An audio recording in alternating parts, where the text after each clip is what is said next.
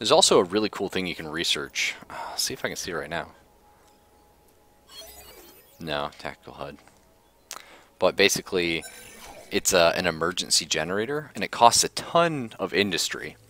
But it lets you build in one of those giant module slots and power a room.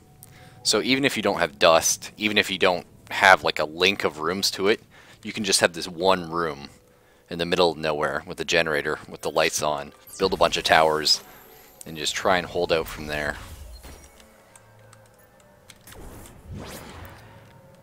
You do.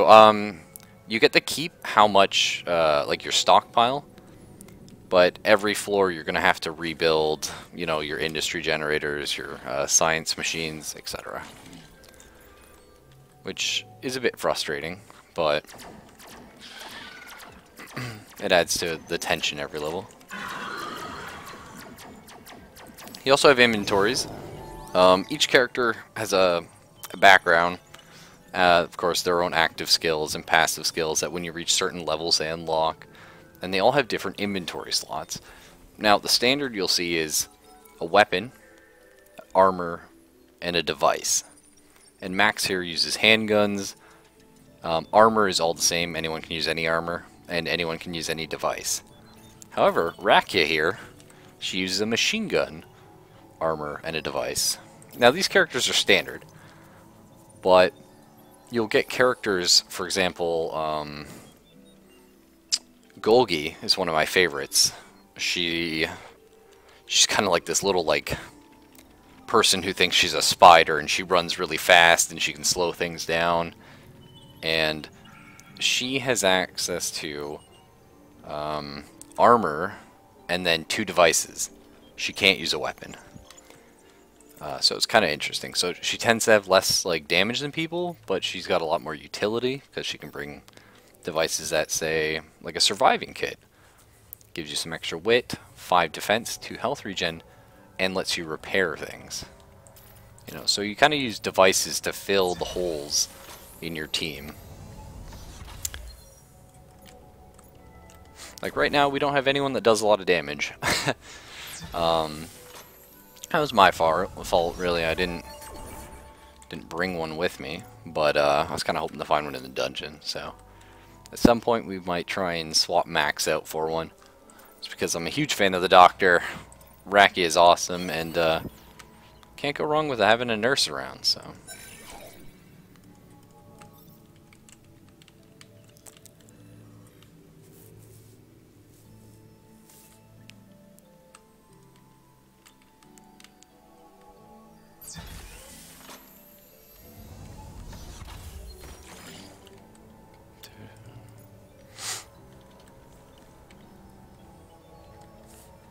One of the awesome things about this game is you can anytime just zoom out and just see the whole floor. I like to sort of play the game zoomed in, watch what's going on, switch between characters. There's hotkeys for a lot of things. However, my girlfriend goes to bed somewhere around like 11 o'clock, 11:30. So yeah, that's correct. The doors basically activate the next turn. It's equivalent to if you're playing Civilization, hitting the end turn button. But anyway, so I play with the lights off, so sometimes I have trouble with my keyboard hitting the right button. It's causing me trouble. So a lot of times you'll see me clicking. I apologize if it's inefficient or bothers you or whatever. Depends what I'm doing. But yeah, so each door is a new turn, and well, there's our exit right down here. So we're going to try and get our crystal, which is this giant C on the map, all the way down here without getting killed. So that should be alright.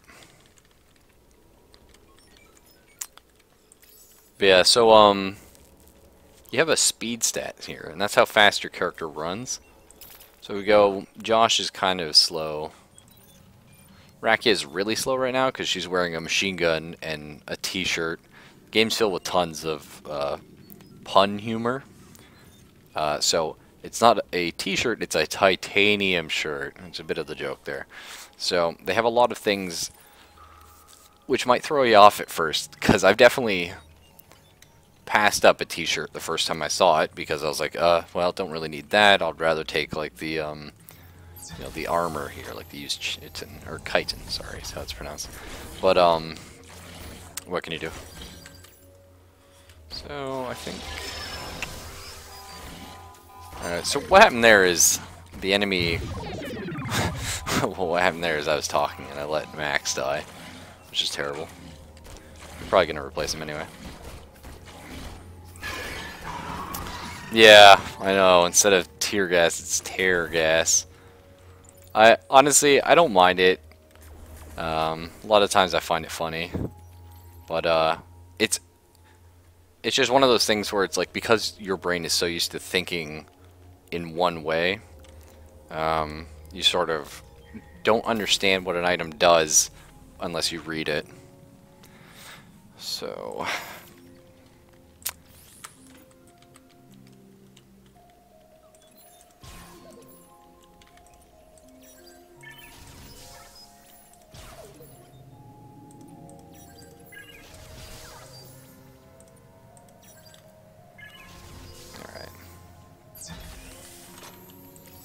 So when a hero dies, that's it, they're gone.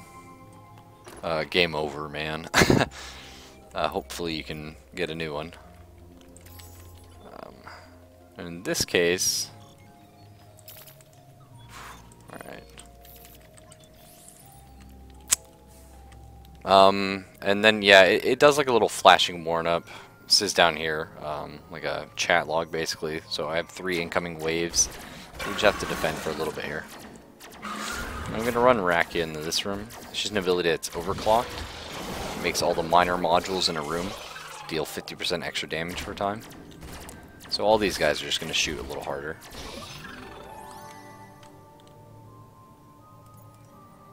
Let's see what we can research.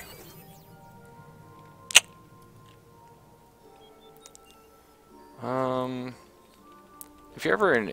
Yeah, it's okay. Honestly, I'm really, I get a bit tired. I do about like a 10-hour shift, and then it's about 3 hours both ways. Well, it's an hour and a half there, an hour and a half back on the bus.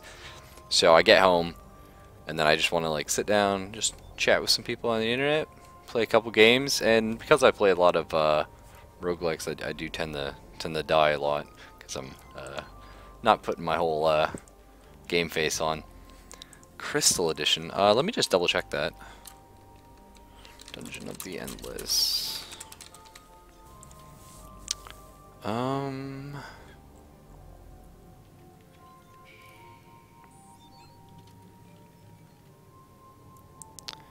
Is that the one? Yes, I did buy the Crystal Edition. I will say I pre-ordered the game, and I do own a lot of other Amplitude games.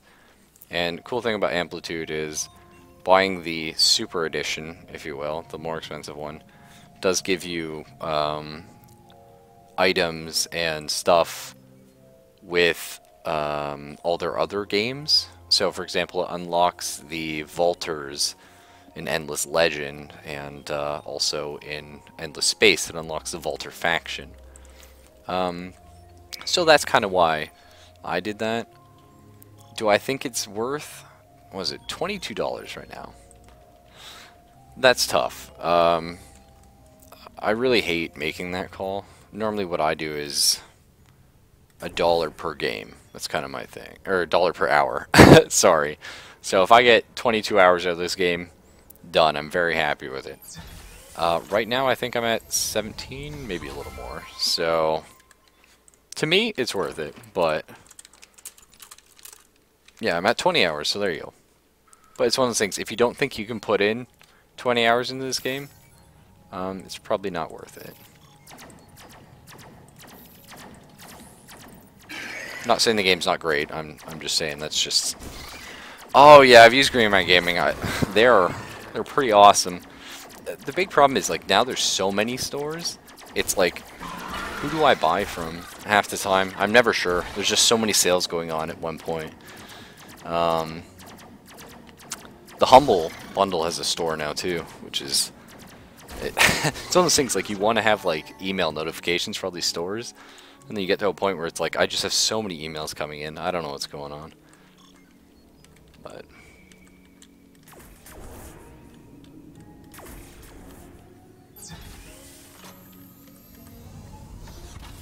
so for $16 for sure, I'd grab it.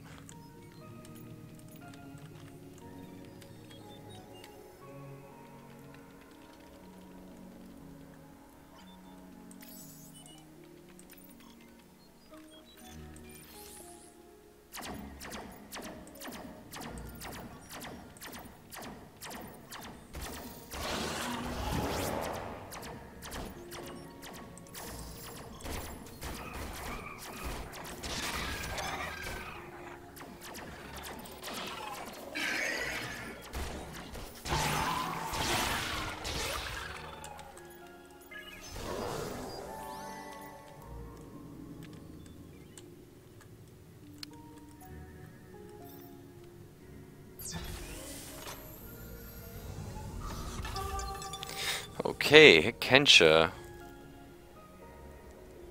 Oh, see, I have to apologize for my ignorance. But anyway, there was a hero we just found.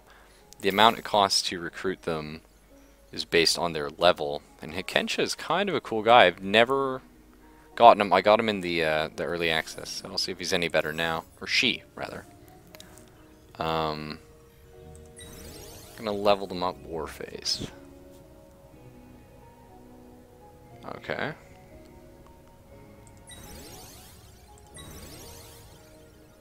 Alright, so I'm gonna give Hikensha our rapier here.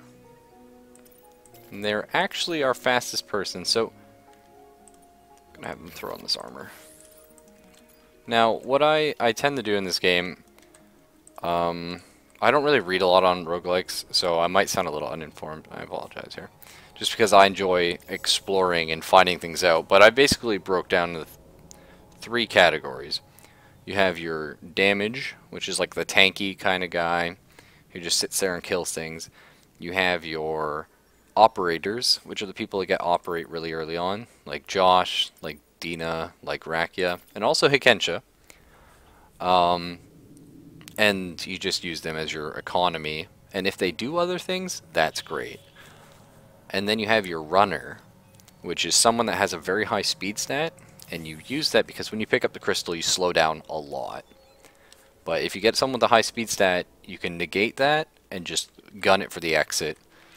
So that's kind of what I'm hoping to do here. This is the last door. On later levels, you want to try and avoid opening all the doors. You just kind of want to run, find the exit, and keep going. But, for now... Oh, it's not good. Okay, so these enemies just run right past you and go straight for your crystal. And when your crystal takes damage, it directly comes out of your money, because that's sort of like your life bar in this game, is your dust. Because then you won't be able to power any rooms. And if you ever run out, game over. Straight up. So, and of course, every time you take damage, you lose dust, and then you can power less rooms and less rooms and less rooms. And it becomes a bit scary. So I'm going to unpower some rooms here and try and get us a clear path to the exit. Which doesn't look like we're going to have. So...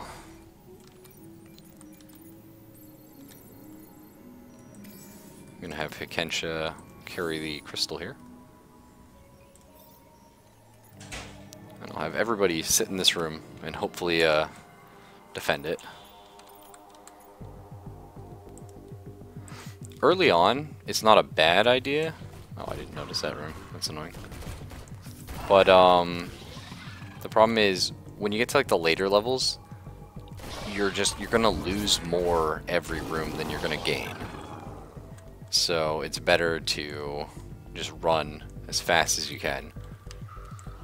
So right now we're only on floor 4, so it's not as bad.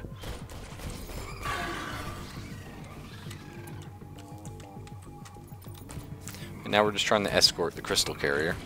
You can see enemies are just flooding out of everywhere trying to kill us.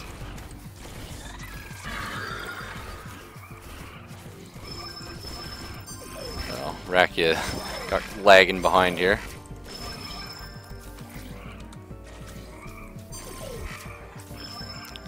And if the crystal carrier ever dies, that's it, game over. So, and if you can get everyone in the exit room, you just click the button, and that's it, you win. So, it's always a nice thing. And Rakia is just complaining that she got a blister. Life's hard. She got like 70 kinds of lung cancer, and that blister's what did her in. It's a funny thing, one of Rakia's active abilities, if you level her up, it's called Health Hazard. And it's basically, smoking's not just bad for you, it's bad for everybody. And it just does, like, damage to all the heroes in the room, and then damage to all the enemies in the room, but more than it does to the heroes. So, it's an AoE, it's definitely a risky gamble, but there's situations where it's very useful. But it's just one of those funny things. I love games with flavor text and stuff like that.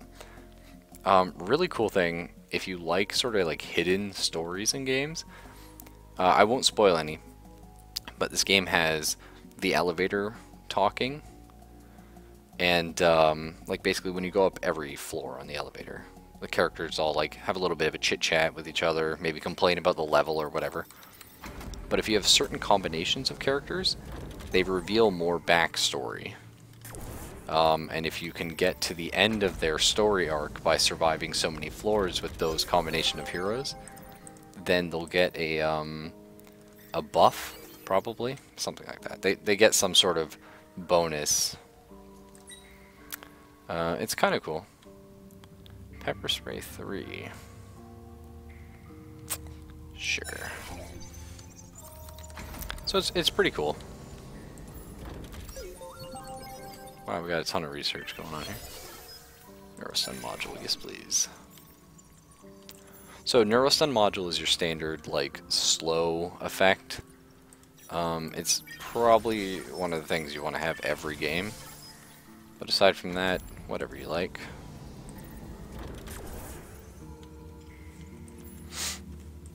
Alright, get our industry going.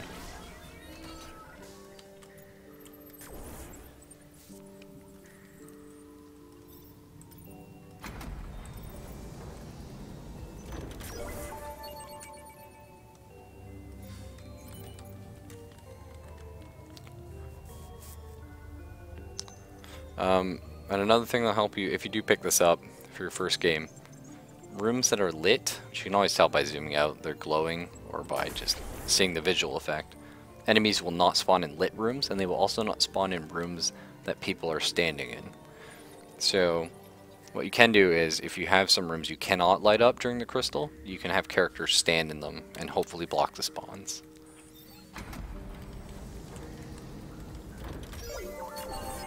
Wow, just so much science going on right now.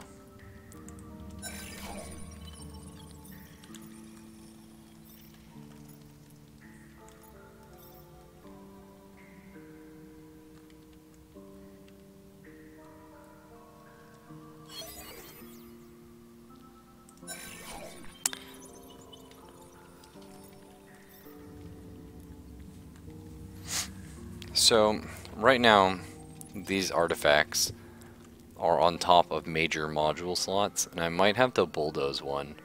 Like this guy, I'm not sure if we're researching something on him right now, I'll just double check. Because we need to get more economy going, and we already have 2 research. Yeah. Although Neurostun Module 2 is quite good. So maybe we'll leave him and we'll bulldoze this one in a couple turns. Just because we need to get more industry going.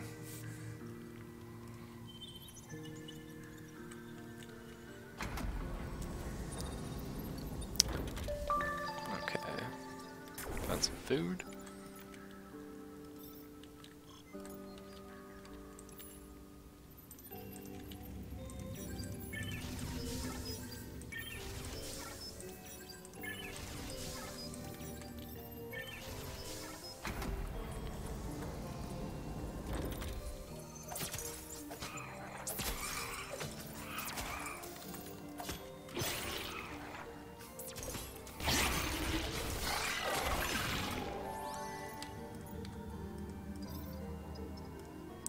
So I'm trying a new research build this time, which is getting these things called pepper spray. It's basically like a mind control module.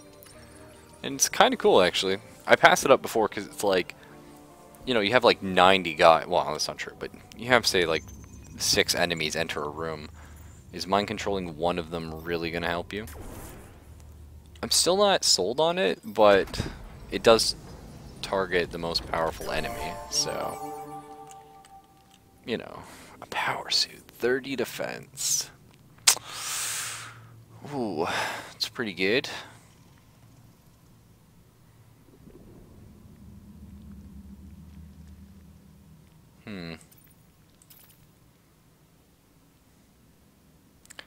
Alright, so when you find a merchant, merchants will deal with one of the resources randomly. It might be dust, it might be food, it might be industry or science.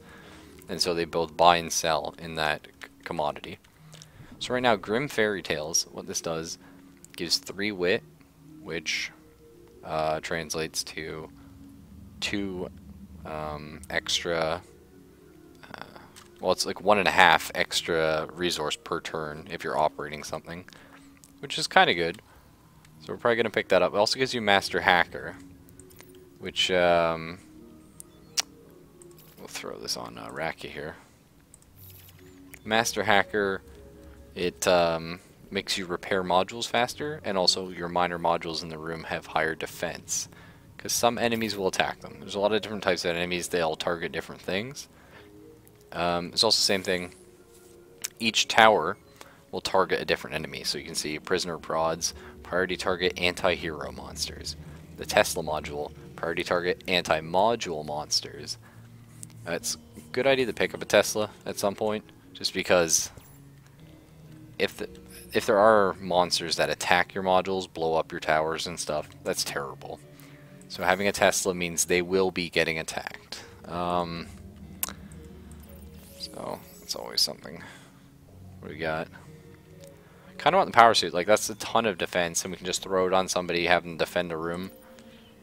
Maybe on Rakia here. It's a lot of food, but I think I'm gonna go for it. Just have Rakia be this unkillable engineer with a machine gun. I kind of like the sound of it.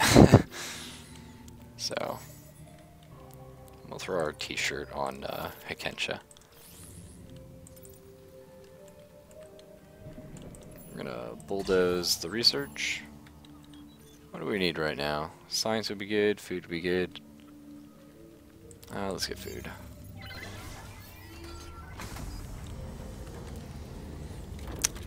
So a good strategy, I'm not saying it's the best, but I have one person explore. I go to a new room, check it out, and then I run all the way back to a room that I set up with like a kill zone, with like a couple guys or a bunch of modules. And then I just keep doing that over and over. Because some heroes can take on whole rooms by themselves, but I have a lot of weak heroes right now who are just good at like repairing things and that kind of stuff.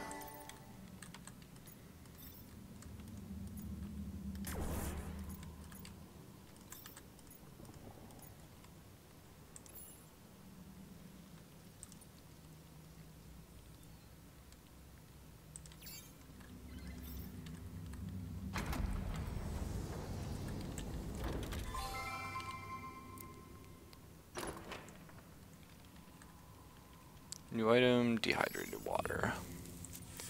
Sure. So dehydrated water, it gives HP max and unlocks extenders. And extenders is a passive skill. Heroes on the floor heal cost minus 10% food. That's okay, because anytime you can spend food, 5 food to heal the hero. Not fully, it does a little bit. You'll end up using that a lot. My one complaint is there's no way to mouse over what something gives. So, for example, this unlocks extenders. I wish I could, like, somehow have a subtext, like, extenders does this, so when I'm at the shop, I know, hey, extenders is a good thing.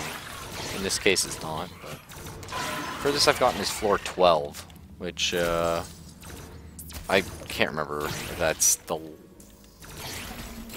It's either the last or second to last floor. I think 13th is the last floor.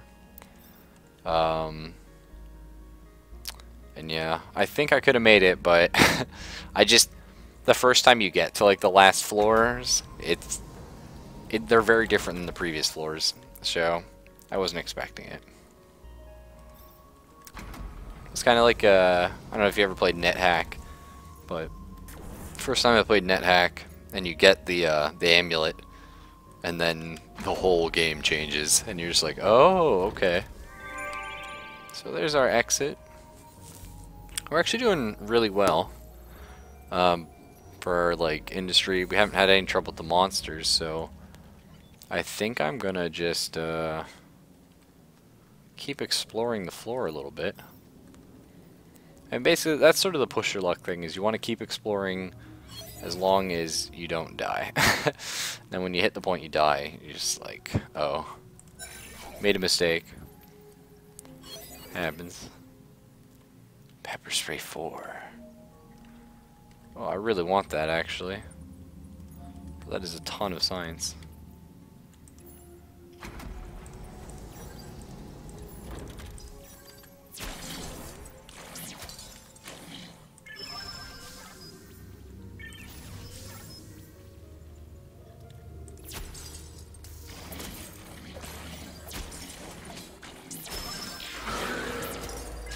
Oh no, see these monsters attack modules, so I have to go defend it. Oh. Oh, okay, I mind controlled him. Just weird. Whoa, Raksha, what's going on? No! Oh, Rakia. My dang.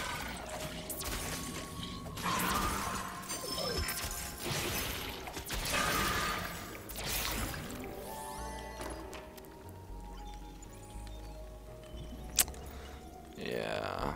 So since we're down Rakia, I'm gonna have to keep exploring the floor and hopefully find another hero.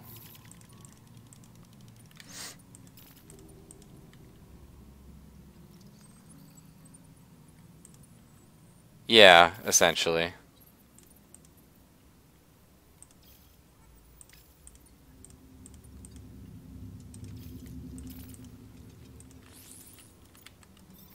Otherwise, it's just sort of like frozen.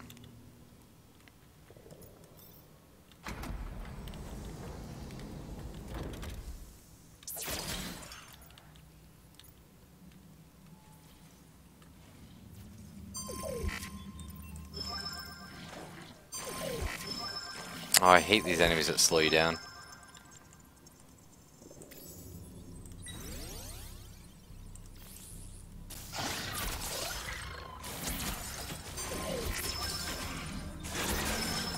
I'm gonna run back in this room, kill this thing.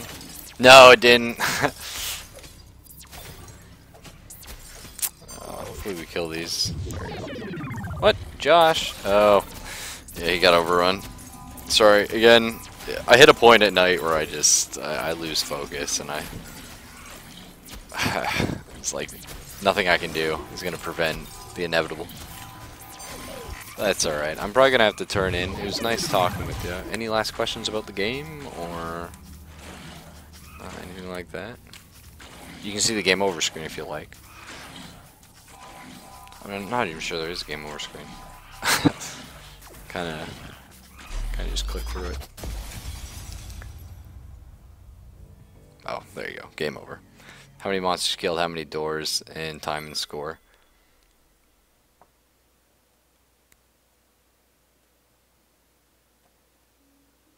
So you see my best here is floor 12. We got Josh, Golgi, Rakia, and Ken. Which is awesome combination. The game, I love the art to the game as well. I'm not someone to complain about art if it's bad, but I think it's gorgeous. Oh, that's awesome. Well, I hope you have a good time. Yeah, for sure. Hey, if you ever come back in the stream or actually, tell you what, just leave a post on Reddit. Let me know how you like it. And hey, no problem, man. I just love I don't know, I'm very passionate about things, you know what I mean? And I love sharing my passion with people. So anytime I can get someone else to enjoy something I enjoy, by all means, I'm having a blast.